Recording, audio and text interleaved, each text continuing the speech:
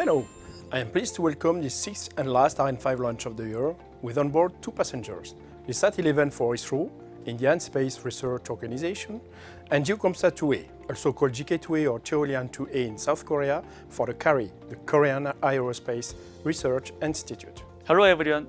The GEO-KOMPSAT-2A is a national program of the Korean government to develop and operate two civilian GEO satellites, GEO-KOMPSAT-2A and GK-2B. Recently, the rapid weather change such as torrential rain and fine dust is frequently appearing on the Korean peninsula. Therefore, the advanced payload with enhanced measurement cycle and high resolution was needed to observe weather changes. GK-2A satellite will be fully dedicated for meteorological and space weather monitoring missions with on board two important payloads: AMI, the Advanced Meteorological Imager, and KACM, the Korean Space Environment Monitor.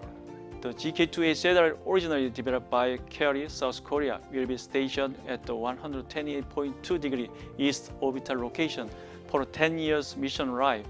This Ariane 5 flight, VA246, will lift off from Kourou at exactly 8:37 p.m. local time UTC, with a comfortable launch window of 1 hour and 16 minutes. The targeted injection orbit is a GTO-1 with an optimized inclination of 3.5 degrees. Separation of GK-2A satellite will occur exactly after a bit less than 34 minutes of flight.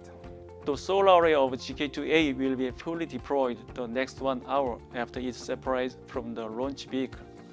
After that, the GK-2A satellite will move to the 128.2 east degree through the transfer orbit.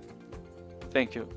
I would like to thank all the teams that have been involved in this program. First, of course, our customer, KARI, which always relied on Arianespace with a dedicated, very efficient teamwork all along the program.